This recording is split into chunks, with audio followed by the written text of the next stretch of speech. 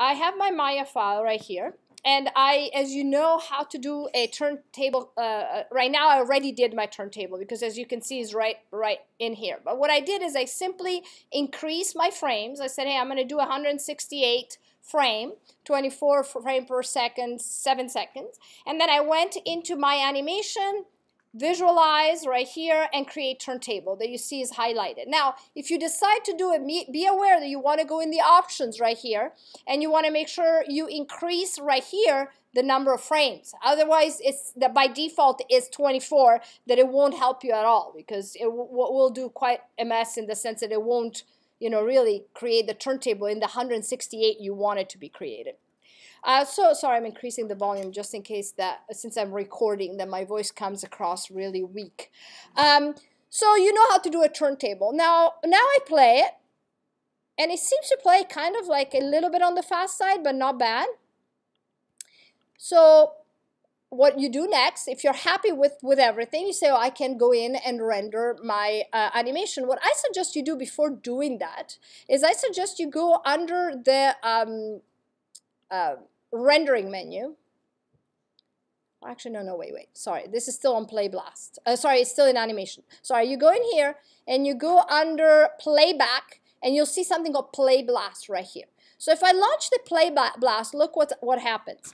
It shows me right here a little movie, a little preview of how my little fellow is playing. And you notice the playblast shows you that it plays a lot slower than what it is if I hit the play button down here. In fact, let me minimize it again and show you. My point is, if you go on playblast, you actually get the true speed of your animation. So if I was you before doing anything else, make sure you do a little playblast and you're happy with that speed. But I want to tell you another thing is, this is right now a little movie. You see that it says camera spin animation.mov. The only downside of this is what is rendering, it doesn't render shadows, it doesn't render material properly. I on purpose had selected something, that's why it's bright green back there, and it sure shows that through the playblast. So the playblast is you could save it as a movie, but it won't have everything you need in there. So be aware that it's really important that eventually you still render. The playblast is really to get a little preview of the speed of the animation. That's what you want to do. And again, if I play here, you see how it goes a lot faster than the playblast. Okay, so having done this, being happy with this speed that I actually am, now it's time to render. And you know how to do a little batch render. If not, let's show you. Now, finally, we switched to the render menu, what I was trying to do earlier, and I said, wait, playblast is an animation. Rendering and render batch render. Before you do that, before you launch the batch render, you want to make sure you have all your ducks in a row in terms of render settings. So you want to click on the render setting button that is, sorry, here is all compressed, so it's hard to see it. Right here, perfect. So we are rendering through mental ray, and what you want to do in this case, because we're going to assemble everything in fcheck, it's totally fine to have your image format to be an IFF file. That's totally fine. If you prefer a TIFF or anything else or a Targa, go for it, but IFF is totally fine. Now, down here you have various options. I want to show you this because this to me is important. Do you remember how I told you that oftentimes software recognizes your images based on the extension, and the extension is determined by the period.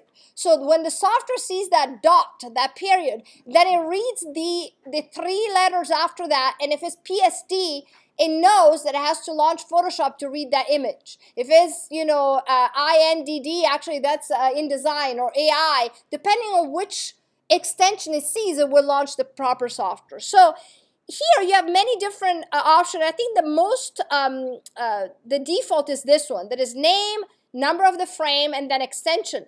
And that would work with fcheck, but I don't like that this image, it has a dot right here, and that's not good. So what I tend to do, and it's just probably me being anal, I want to make sure that you guys know right away that what the extension is, and right after the period is when the extension should be. So instead of having two periods, one before the number and one after, I have only here one period, and I like this format a lot better. But again, it's kind of up to you. If you use fcheck, it'll understand both ways.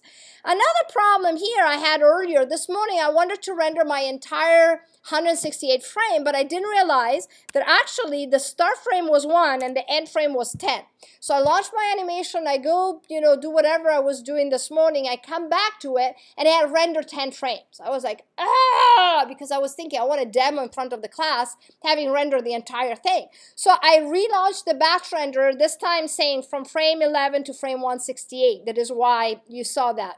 Now, make sure you don't do my mistake I did this morning, and you put the entire, from the first one to the last one. Now, let's say instead, that for your demo reel, you don't want the whole turntable, you want only part of it. Why would that be possible? Why would you think at times you might say, hey, look, I want only the first, 70 frames? Do you remember I told you that at times, if you look at demo reels online, you'll see that the very first part of the model you see is the whole rendered with materials, with lighting, with the whole kind of bells and whistles. Then, while that thing is spinning, it turns into wireframe, right? And then it might turn into ambient occlusion. What that is you take your files, you save it 3 times. One time you do a batch render for the first this many frames with the whole shebang. The second time you convert it to be a wireframe. The third time ambient occlusion. My point is, there might be times in which you say, hey, look, I know my turntable is 168 frames, but 1/3 is this, 1/3 is that. Or maybe the beginning, because it's a full shebang, you want it to stay a little longer and the other 2 a little shorter. But there might be times in which the start and the end frame are not actually from the first one to the end ones. Be aware of that. And then we can go down here. In this case, perspective is what I need, because when I do that turntable, when I go into that create turntable, it makes the perspective into the turntable camera 1 that here clearly shows that they're both renderable. Here, I actually use 640 by 480, just because I wanted to render really quickly this morning and have all the images to show you. I did not want to have a whole big high resolution thing. I tell you one thing, even at 640 by 480, it took about almost an hour to render this tiny little thing. So I tried my best to keep it kind of small so that it would be easier to get those images to demo to you. So once you're happy, and I encourage you to go everywhere else and see all the component, but let's say I'm happy with my settings. I'm going to say close, and then I'm going to go and say render. And first of all, before I do the batch render, I should show you something important. If you go in the usual Maya structure, so if you go in Documents, Maya, right here, Projects, Default, you'll have an Images folder. And right now, my turntable right here, I already rendered all this morning, because I don't want to be here with you looking at me for an hour while it's rendering. And I'm going to call it, actually I'm going to call it 2 for the sake of it, or I'm going to call it turntable camera _ done. Turntable camera images done. Okay, but that folder that is called turntable 1, etc., actually Maya does for me. When I launch a batch render, what it does is it creates a folder inside the images folder that has all the images I need to then launch fcheck and make my movie. So you understand now even more why I've told you how important it is to keep that default folder kind of untouched, because I have all my scenes in here with all my files. I have my images in here with, in my case, maps, so the UV maps here for the UV editor, texture editor. Here I have other things, and this is my turntable one that Maya did for me. And then obviously I have source images with my sketches and etc., etc. Okay, but now you know that the images are going to be placed by Maya inside the images folder. So now you say, okay, great. So I'm going to go right now and I'm going to go and say render, batch render. And again, you can actually go in the options and look and say, okay, what is, there is nothing, the default is honestly pretty good. But you have 2 options here. One is batch render and close, and the one is batch render. So again, either way works. In one case, what it does is, a batch render in the background versus the other one, it will batch render and then close it. My point is, in one case you can use Maya in the front and it's batch rendering in the back, and the other case is not. So let me actually simply say batch render. And it's telling you it's educational, we know that, continue. And down here, you see it says rendering with mental ray. I'm going to actually close this and show you that if right now I go in my script editor that tells me what Maya is doing, first it's telling me saving a temporary file, and guess where it's saving it? Inside project, Maya project, default scenes, camera, turntable. It gives this temporary name.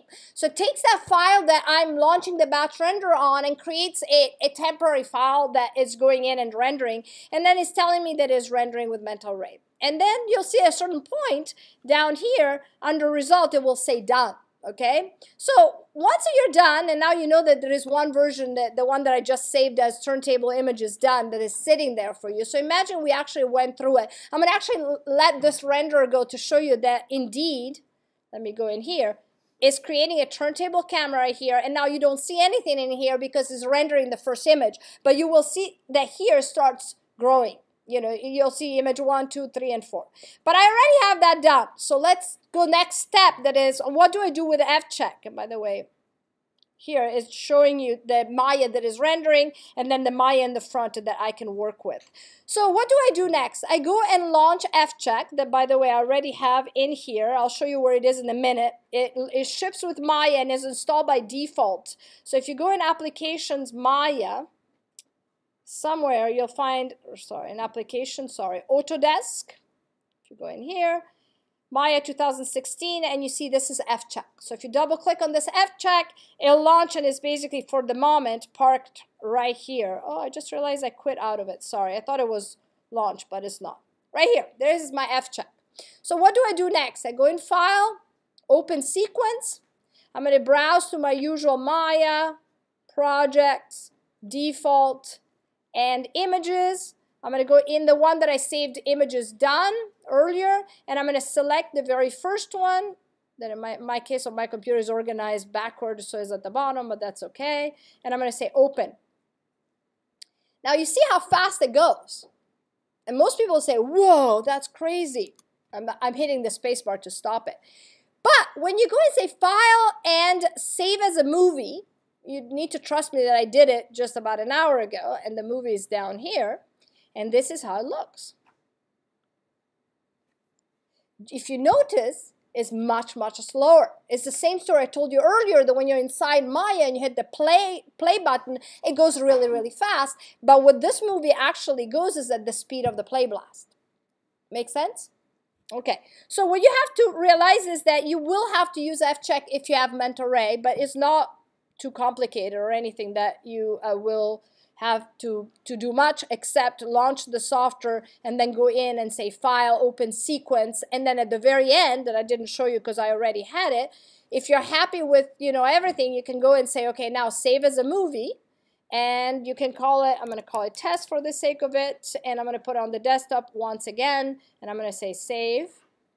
And use transformation is fine. That makes it smaller, by the way. There's an option which it saves just, like if you're doing a PDF from a Photoshop file, kind of flattens everything and you just have that image. And then there's another one that has more data within it. So I chose the smallest one. Now let me go in and find in this mess test. Should be right here.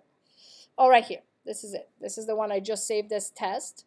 And if you double click on it, it will click converting, and then it spins, and then when you try to close it, it will tell you to rename it, and you do that, and then you got it for good. And you can just simply turn it in. So any questions? I'm going to quit this.